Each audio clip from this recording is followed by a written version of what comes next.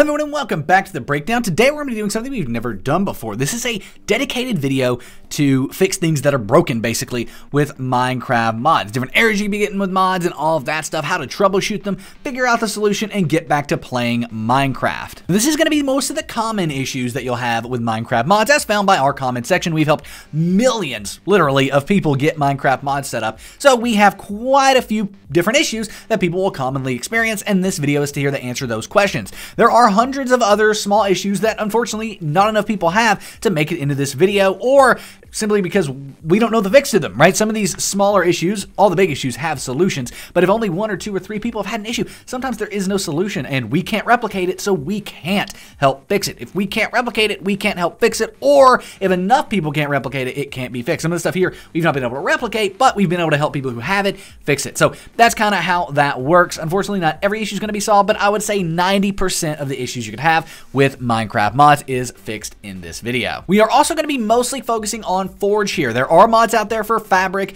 and things like that, but we're going to be focusing 90% of our attention on Forge here today. Actually, I say 90%, really all of our attention on Forge mods, because most mods are Forge. Because of that, that's where we're going to focus most of our attention. That's where we think we can get the most value, and some of this stuff will work with other mod loaders or mods that don't require loaders as well, but it is something that we need to mention here, that this is for specifically Forge mods. First and foremost, though, we do have a sponsor, which is Apex Minecraft Hosting. If you want the easiest way to start a modded Minecraft server or a Minecraft server in general, go check out Apex, the first link down below. They have one-click installation for so many mod packs. It's truly incredible. We love and trust Apex so much that we use them for our own server, played.breakdowncraft.com, and they are the best way to start a modded server, a spigot server, a paper server, or just a vanilla Minecraft server for you, your friends, or for anyone who you want to play on your server. You can check out Apex, the first link down below. That's thebreakdown.xyz/Apex. Thanks to them for sponsoring this video. Now let's not waste any more time here. Our first issue is one that's pretty simple, and it's that Forge won't open. Well, our first thing that we would recommend doing for that is making sure you're using this tutorial. This tutorial is linked in the description down below, and it is our Forge tutorial for actually how to install Forge. We are always keeping this up to date with the newest version, and it's important to use our tutorial because, like I said, we've helped millions of people. As you can see, 1.3 million people have landed on our website. We've helped way more than that before this website even existed. So it is absolutely imperative that you use our tutorials. I go through a lot of the troubleshooting issues that you could have. Some of the most common issues are solved right in our videos or in our article here. So it's very, very important that you go through these and use them, because if you don't, this video may not help, right? We may have solved it in our actual tutorial here, so if you're not using our tutorial, go ahead and do that. Then come back if you're still having issues, right? Now, the main reason that Forge won't open, and that's assuming Forge won't open after you've downloaded it, so you've went here and you've downloaded Forge from this website here, which is Forge's official download page, and you've downloaded it correctly. So you've clicked the installer, and on Add Focus, you've not clicked anything. Don't click anything on this page! We stress this very much so in our Forge tutorials, but I want to stress it here as well. Don't click anything on this page. When you get to this page, just wait. Just sit and listen to my annoying voice while I talk to you about this, and then finally this red skip button will appear. That's the only thing you want to click on this page, is that red skip button, and then make sure the file that you're downloading has Forge in the title, which ours does in the bottom left, or it has Forge in the center of your screen on Mozilla Firefox. Then finally, here it is, right? Now you've found this folder, you've gotten it out of your downloads folder. I'll spare you me finding it in there, but this won't open, right? Maybe it doesn't look like the Java file we have here, or maybe it just won't open at all, right? You right click on it, you click on open with, you don't have Java here, or you do, you click on it and it doesn't open, right? Ours opens, but yours doesn't. What do you do in that case? Well, that's going to be a pretty simple fix. That's simply getting the correct version of Java, which we have a tutorial for here. It is linked in the description down below, how to get Java for Minecraft, and it goes through how to get Java specifically for Minecraft mods. It's a simple 3-step process. And at that point, you should be able to right-click on Forge and open it with Java here. However, your logo may still be broken, and if that's the case, you're going to want to run the jar fix, and that's going to make the .jar files on your computer link back to Java. You have to install Java before you run the jar fix, otherwise it won't have anything to link your jar files too, but then once you do that, you'll be easy and good to go there. Now, that's most of the time the issue if Forge won't open. It's simply because you don't have the correct version of Java installed, or because you don't have your jar files linked to Java. And luckily, we have 2 simple tutorials to fix that, and they're linked in the description down below. Now, the next issue you may have with Forge is that you're able to get it open by right-clicking and clicking on Open With. You've made your jar files look like jar files. You're able to get to this point. But whenever you click OK here, it doesn't work. It doesn't actually install Forge. It comes up with an error instead of coming up and saying successful, which is what it will do here.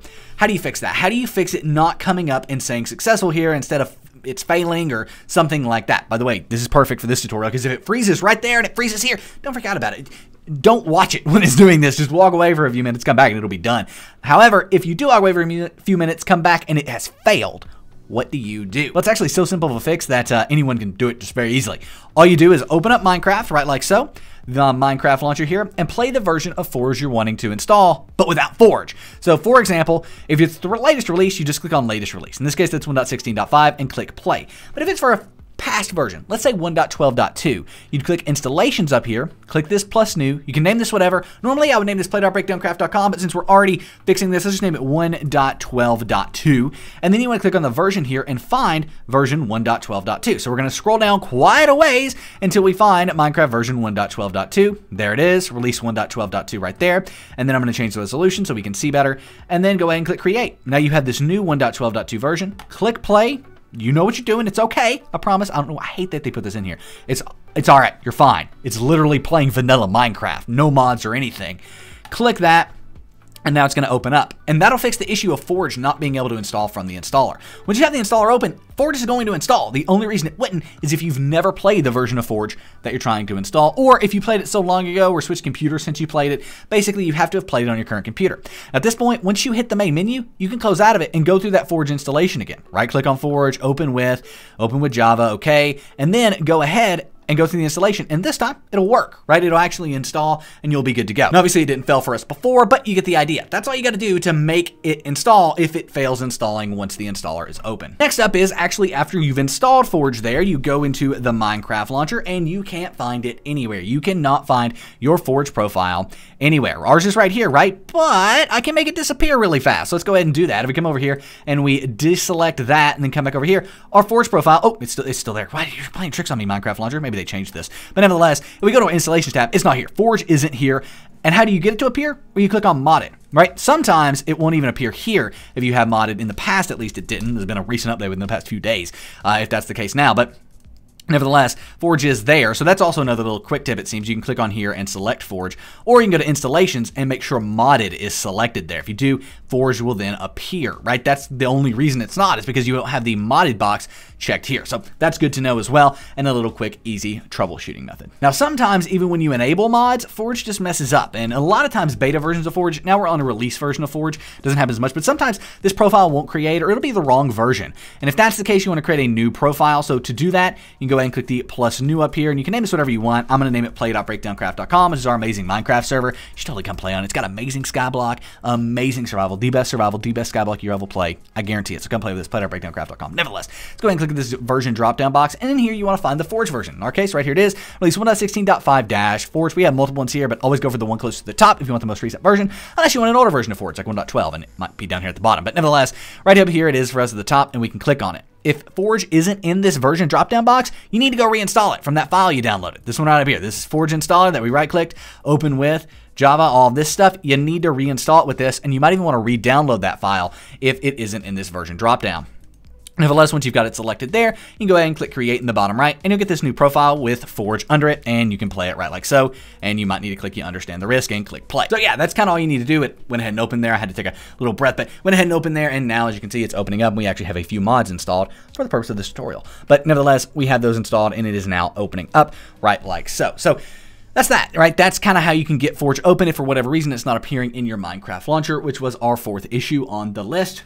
And now we can go ahead and move on to some of the more common issues people have with specific mod versions. So as you can see, our Minecraft is open. If we click on the mods tab, we have some awesome mods in here. This is because we know they're going to work and they're all compatible with 1.16.5, which is the version we're running. But what happens if you install a mod that isn't compatible with 1.16.5? Let's go ahead and do that. I'm going to go ahead and grab a very old mod, but one of my all-time favorites. That's going to be Tinker's Construct, so just give me one quick second. So here we are with Tinker's Construct, and as you can see, its most recent version is 1.12.2, and if we go to Files, we're not going to find a version newer than for 1.12.2. Right there it is, right? Last updated March 2020. Makes me sad. They say they're working on a new version, but it's been so long, I don't even know at this point. Now, this does even have a compatibility mod as well, meaning it needs another mod to work. We're not going to install either of them. I'm just going to show you what happens when you try to open up a 1.12 mod in the newer version, 1.16.5. It's not pretty, so let's go ahead and get this installed real fast.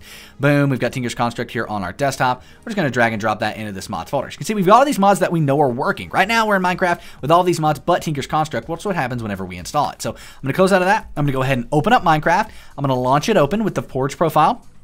that we have here. As you can see, it says 1.16.5-Forge. Obviously, it's not compatible with Tinker's Construct. And look at what's going to happen, right? Now, newer versions of Forge are nice enough a lot of times to let you know this mod's not compatible.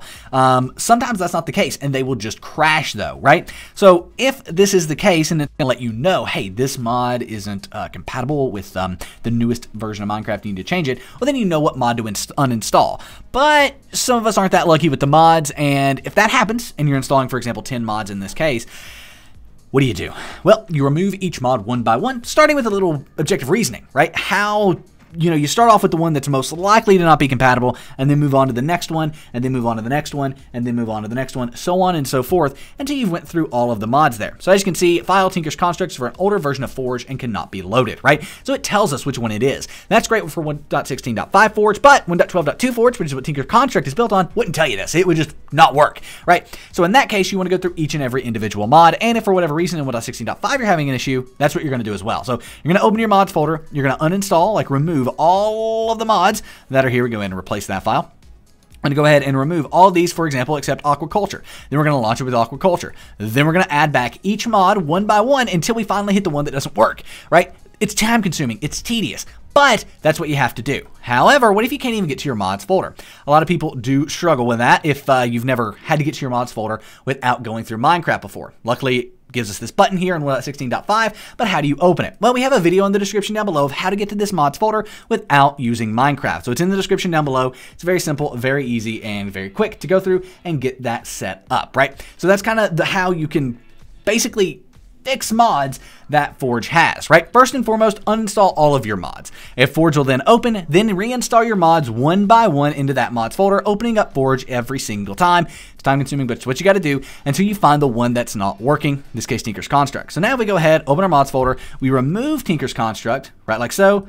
Then we have to proceed to the main menu, click on mods, and as you can see, we are now good. It's not in there, right? Forge has gotten a lot better though. Like I said, older versions of Forge, you had to restart Minecraft, all of that stuff. Nevertheless, once you've went all through those mods and figured out which one is the issue, then reach out to the developer and say, hey, why isn't this working? Maybe it is, in the case of Tinker's Construct, just for a very old version. In that case, the mod creator is just going to tell you, hey, we don't support that version. But if it does say it supports the newest version, 1.16.5 at the time we're recording this, you might have helped them find some sort of bug or find some incompatibility with another mod or something like that that they'll then be able to fix. So either way, you can do that by going to CurseForge here, which is where most mods are hosted, and going to the main page here, the description page, and then all of these have comments down here at the bottom. Now, sometimes, I guess they all don't have comments at the bottom, but they'll have some sort of communication usually. If it's not comments at the bottom, which is amazes me. It's like the first mod I've ever seen that doesn't have that, but they do have a Discord right here, and I know you can go on their Discord and submit bugs. Some other mods, for example, on CurseForge, if you go to mods, will have comments. So if we go to like Bombs Aplenty, I believe they do. They don't. What? This is blowing my mind. But they do as well have a Discord right up here that you can click on and check out to report your bugs. So that's how you want to do. You want to reach out to the mod author, basically. At this point, I'm almost determined to be able to find a, there we go. This one has comments. So as you can see, directions, then we have comments down here. You can sign up for an account and post a comment to be able to reach out to the mod creator. In that case, other ones like Biomes Aplenty want you to reach out on their Discord. So there's that. That's how you can report a bug to a mod author once you've determined which one does have the bug. Now, moving on from there, our next issue is going to be what if Minecraft crashes while you're playing with mods? You've got these mods installed, jumping into single player, you're playing, you're having a ton of fun, all of that stuff, but then Minecraft crashes. Well, in that case, it's probably a RAM issue, right? You're going to need to add more RAM to Minecraft, and honestly, you could go ahead and check your hardware usage. So to do that, you want to go ahead and like click on the Windows bar. I don't know what this is called. For me, it's at the very, very top. For you, it's probably at the bottom of your screen. But that little Windows bar with the apps and the little Windows icon and all that, right-click on it and then click on Task Manager. Then in here, you're going to be able to see all your processes and specifically the RAM you're using. As you can see, Minecraft has all this RAM. You can actually sort this if you click on it and see what on your computer is using the most RAM, right? You can see Minecraft by a long shot. So nevertheless, you can go in here and do that if you want. And then once you've got that set up, you've got that scene, you can see if RAM and memory on Minecraft is maxing out. In this case, we're using about 2,500 megabytes or 2.5 gigabytes of RAM just sitting on the main menu. So you can easily eat up quite a bit of RAM. And if you are running out of RAM in Minecraft, you can add more using the link in the description down below. And the reason I link to that is because we go to a lot of depth as to how much RAM you can actually add to Minecraft depending on your computer, and everyone's computer is a little different, and we show you how to decide how much RAM to add for your computer in that dedicated video. Again, I do want to mention that if you are having issues with a specific mod, don't be afraid to reach out to that developer. Some developers can be a little rude if you do have issues installing their mod. I'm going to say that up front, but there are many, many others in the community that are so nice and so helpful and so understanding, or they've built communities around their mods that are willing to help you out as well. Maybe you're missing a compatibility mod. For example, Tinker's Construct, which we installed earlier, actually requires a little mod called Mantle right here, right? So this is actually required for Tinker's Construct, and you know, it's something you wouldn't know unless you knew about the mod and all that stuff, right? So nevertheless, that is something that I do want to recommend. Don't be afraid to reach out to mod authors. Don't be afraid to join these Discords and ask for help. Usually they're very, very nice. And those that aren't, hey, maybe you don't even want to use that mod at all because the developer wasn't that nice to you. But that is something that I do want to mention here, that sometimes you do need to lean on a developer to get some help. I've had to do it. We've all had to do it. So don't be afraid to do it. And then last but not least, the thing that I want to mention is versions. This can get a little complicated because not only should you make sure the mod versions are compatible, I mentioned this earlier, installing a 1.12.2 mod in 1.16.5 is going to cause some issues when you open up Minecraft. Installing a 1.16.5 mod on 1.12.2 Forge is going to cause issues as well. But then we have to take it one step further. If you go to Forge and their official website, right? So if we go to Forge's official website here, we'll be able to see there are versions. 36.1.0, for example. And then if you want to go ahead and show all versions, these are all different iterations of Forge that have had different changes in them. And some mods might not be compatible with the most recent one. You may have to go back a while. And it can be a little annoying when you're using a 1.16.5 mod, using a 1.16.5 Forge, and it's still not working. And that's most likely because of the version here. Now, something that is worth showing you is Optifine, because Optifine actually lists the Forge version they recommend using. Now, that doesn't mean it won't be compatible with other Forge versions, but that's the one they recommend using for Optifine. That's the one they've tested with. This goes back all the way, by the way. You go ahead and click on, plus more. It goes to the next version there. Show all. It shows you all the Forge versions that's compatible all the way back down to here, right? So that is something to think about. That is something you want to, use, by the way, on Forge or on Optifine. If there's no version listed, it's not Forge compatible. So again, Optifine, I know for a fact, actually works on this most recent version here.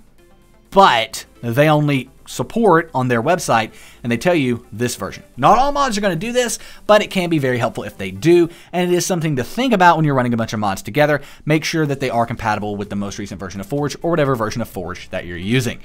That is another layer of complexity into it, and that could be a reason why a mod that is 1.16.5 compatible is not working with 1.16.5 Forge. It may not be compatible with the most recent version of Forge. You may have to go back a ways to get them, and you can do that right here, right? It's kind of easy to do that. Just hit show all versions, and you can see older versions. But there is that. I did want to mention that there. It is a more advanced method, but yeah, that's that. So at this point, I hope you now know how to get Forge mods and how to fix any mod issues you may have with Minecraft. There are so many different ones. We made almost a 20-minute video going through them all here. This is just scratching the surface. There are so many unique, individualized errors people can get.